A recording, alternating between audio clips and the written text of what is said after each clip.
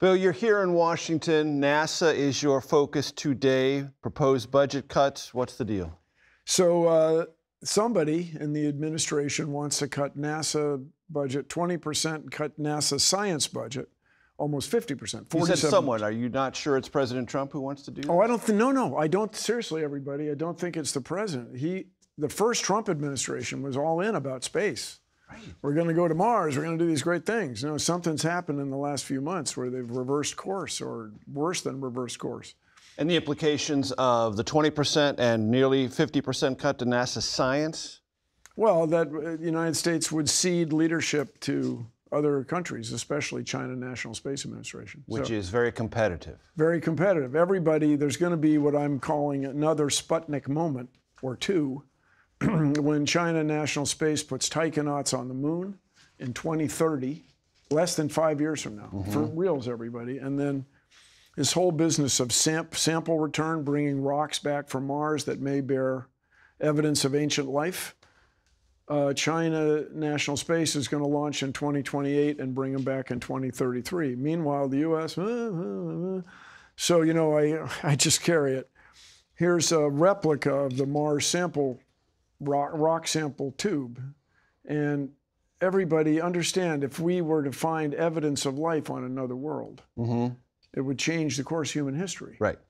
So you say, well, how much does that cost? We're not sure. Never done it. Yeah.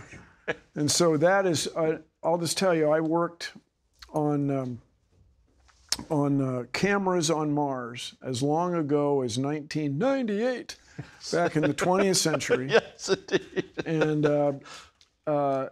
there has been no love lost between the Mars program and Office of Management and Budget. Right. Those guys have butted head, and gals have butted heads for over 20 years, but this is a whole nother, as we say. If I understand you correctly, Bill, the question isn't how much it costs, it's how much is it worth? Woo! Yeah. It's priceless in a way, but NASA also, objectively, every dollar that goes into NASA science comes back at least a factor of 3. Times. So if you put $1 into NASA science, you're going to get $3 back in the economy. And you're going to get practical things that already make our lives easier and global positioning, situational awareness, charge coupled digital cameras, mobile phones, everything is a result of exploring the cosmos. And do you think the president, if reached on this, would change his mind or stop whatever's going on? Because as you said, and I documented it, many reporters did, Space Force and everything attended to that first term was literally rocket ships to the moon. Yeah. So Space Force, everybody, Space Force is military, but that job had to be done. By some way, somebody had to do this, the job the Space Force is doing. But we're talking about civilian space. Right. Yeah. So this goes way back, exploration for exploration's sake. And the Planetary Society, I'm the CEO, world's largest independent space interest organization. So one of the founders was Carl Sagan, famous guy. Yep. Lou Friedman, who's an orbital mechanics guy at Jet Propulsion Lab, and Bruce Murray. Bruce Murray was the head of the Jet Propulsion Lab during the heyday of Voyager, that's still going with the golden record, and Viking, the first landing on Mars. And famously, people would say to him, why are you guys sending these spacecraft out there? What are you going to find? We don't know what we're going to find. That's why we're sending them. Right. And just understand, just the NASA budget is a sliver of the pie. It's barely the width of the pie cutter. It's less than 0.1% of the federal budget, and the return is extraordinary. So actuarially, Bill, I trend old, but my audience trends young. So they may not know what you mean when you say a Sputnik moment. Yes, 1957.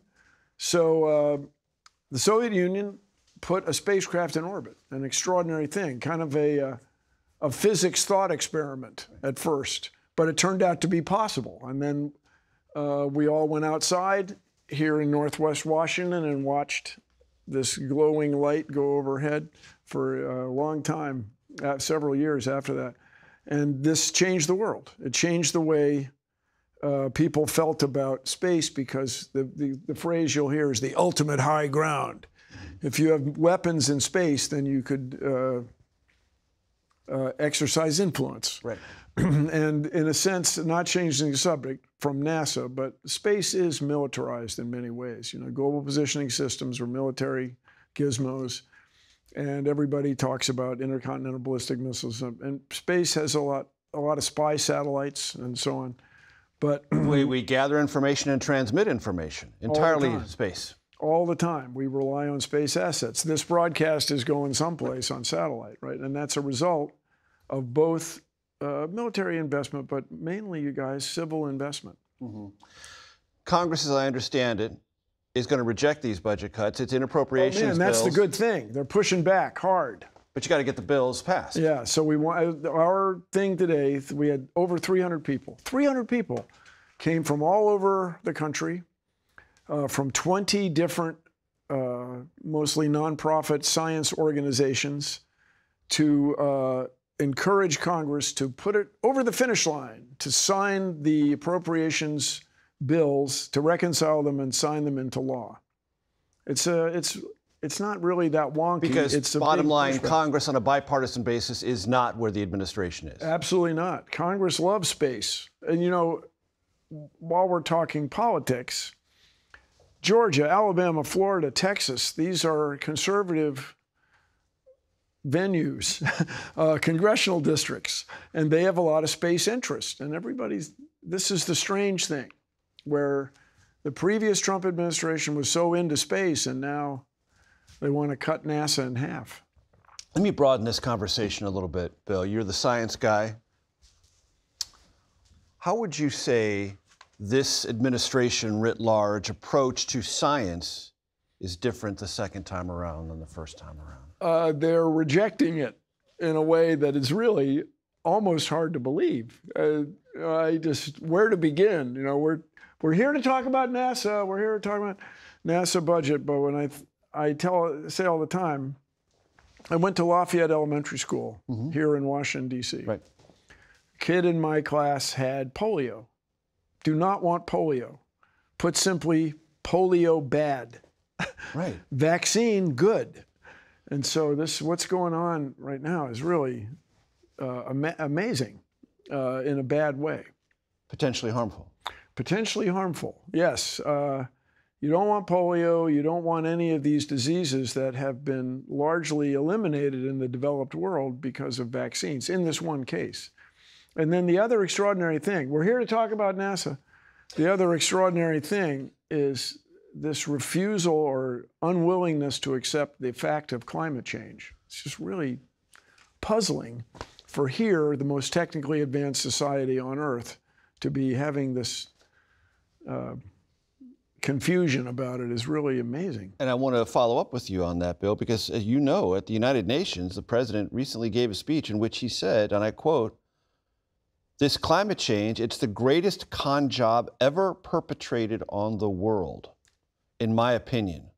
All these predictions," I'm still quoting the president, "made by the United Nations and many others, often for bad reasons, were wrong. They were made by stupid people and have cost their countries fortunes and given those same countries no chance for success. If you don't get," I'm still quoting him here, "if you don't get away from this green scam, your country's going to fail." I respectfully disagree. Walk me through your disagreements and what the president misunderstands about what climate change is and how it affects day-to-day living. So speaking of NASA, you can construct an argument that climate change on Earth in the modern era, the last 45 years, climate change on Earth was discovered by studying the climate of Venus. You can make that argument pretty strongly. The Venusian atmosphere is 90% carbon dioxide, and it made the surface of Venus hot enough to melt fishing weights. Lead would just melt on the surface of Venus. And so we've put all this carbon dioxide in the atmosphere the last 2.5 centuries, and our world's getting warmer. And by the way, I'm not changing the subject. I was just in Alaska. I had a job there, and then I visited a buddy of mine from high school. And you can go to see glaciers. You can see in national parks where the glacier was in 1899, where it was in 1926, now in 2005, and then the glacier's now still, it's a mile and a half from 2005. In the next 20 years, but it's more like the next 10 years, the exit glacier will disappear. So tourism, after oil and gas, tourism is Alaska's biggest moneymaker or a stimulation of the economy. And there's no glaciers to visit. That's going to change things in a bad way. And the world's changing, and it's because of human activity. And to say it's not is respectfully just incorrect. And it creates more hazard, it seems to me, because we have more shocking climactic events more frequently. As predicted. Consistent with every reasonable computer model that shows that the storms will get stronger, more frequent. They'll probably be bigger and more slow moving. And that's what's generally happening. Also from that speech, because it made a lot of news. It did? Yeah. President said this. The United Nations. Yeah, I have a little standing order in the White House. Never use the word coal. Only use the words clean, beautiful coal. Sounds much better, doesn't it? Does such a thing exist? Well, not for us on my side of it. You just want to stop burning coal, everybody. And understand why we have coal everywhere in the world. We're never going to run out of coal. It's because the world used to be warmer. The orbit of the Earth was doing this. And so there were wetlands everywhere on Earth, and they all got buried, and there's coal everywhere, the last 350 million years. So we just can't burn coal anymore, all right? Just, you shoot the messenger is not going to help you. I guess, sorry, I didn't mean it like that. Just, it's not my fault that we can't burn coal anymore. And so the sooner we stop doing it, the better for everybody. And, you know, people talk about other nations are burning a lot of coal, but other nations are also producing solar panel and solar hot water systems at an extraordinary rate. And which leads us to green energy, and there's clearly a hostility within this administration to green energy, renewables, and the things that the president says are more expensive, less effective, and wasteful. Be that as his belief may be, there's more to it than just the kilowatt hour per kilowatt hour. There's more to it than just the price of every joule of horsepower hour of energy. It's climate's changing. We have to stop producing fossil fuels. And so stop burning fossil fuels, I mean. And yes, I love flying on planes. I'm kooky for kerosene, jet fuel, yes. I love rockets, jet fuel, rocket fuel, all good. We have to find new ways to accomplish these things. And we will if we just get to work, you know. And I'm very excited. I'm not joking, you guys. I'm very excited about fusion energy. Why? Because it could change the world. And everybody's running around these days going on and on about artificial intelligence, AI, and I'm an actor, I'm in 2 unions. I may be out of a job. I'll all be artificial, be robot Bill or digital Bill, but that aside. The practical application of artificial intelligence may very well be in the controlling of the magnetic fields needed to produce fusion energy. So fusion energy goes back, when I took physics the first time, 40 years. It's always 40 years in the future. So everybody, this is not fission energy. This is taking protons, for example, smashing them together, creating, overcoming the force that repels them, and it's called strong atomic force, producing helium nuclei, hydrogen, for example. The problem has been containing it in a magnetic field, and I'm not joking, just like on Star Trek. Magnetic field for antimatter, same deal. Well, it may be that artificial intelligence systems will enable us, or skilled people, to get the magnetic field to not only react to where this plasma is going. So everybody, solid, liquid, gas, the fourth state of matter is plasma.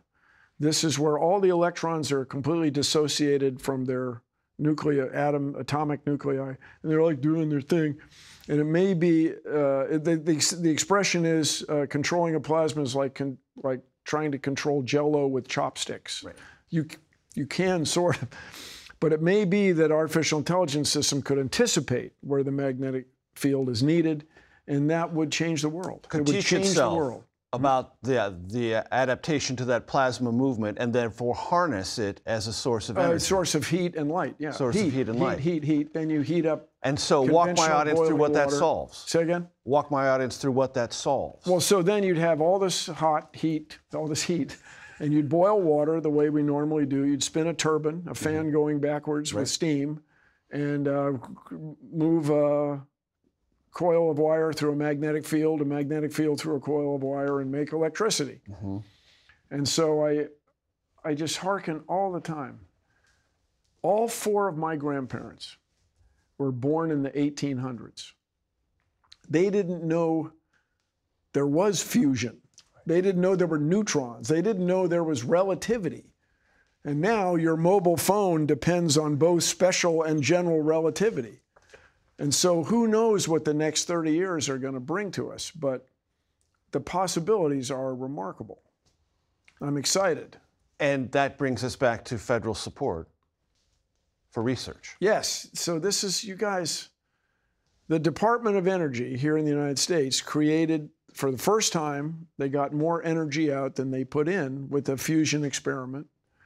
I guess they've done it half dozen times now. That changed the world. It changed the way researchers thought about what was possible. That's government investment, you guys. It's not all commercial. And just talking briefly about commercial space. We're here for NASA. I mentioned NASA. So commercial space is very important.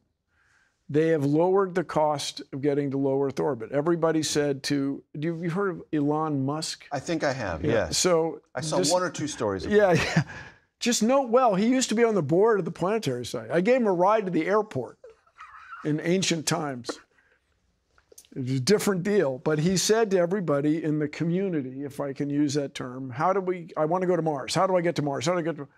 And people told him, knowledgeable people said, you got to lower the cost of getting to low Earth orbit. Because this is rocket science, you guys, but it's easy to understand. It's very difficult to build a rocket big enough to go all the way to Mars. Right. Instead, you go in orbit, refuel it in orbit, build a bigger rocket, and then take that rocket to Mars. All right. So, but be that as it may. So he embraced an old idea, which is also not intuitive, maybe, but reasonable. The cheapest part of the rocket is fuel. If we just add more fuel, then we could reuse these things. And he's right. That was right. So that's what they're doing. That's good. That's great. That's cool. But that's not what NASA science does. That's the truck to take the instruments to where you want them to go. And the scientists with the instruments. The science is, so I say all the time, there is no business case for studying dark energy, which seems to be affecting the motions of our galaxy. Nobody's getting rich exploring for extraterrestrial life on other worlds. That's not where you make your money, people. Right. And so these discoveries that we make in the cosmos change the world in the best way. And it is a very reasonable use of our intellect and treasure. Bill Nye, what a pleasure. Is that it? That's it. I can go on. I know you can. Did I mention the Planetary Society? Check us out at planetary.org. The world's largest independent space organization advancing the scientific exploration of space so that humans everywhere will know the cosmos and our place within it. Elevator door closes. Thanks, you guys.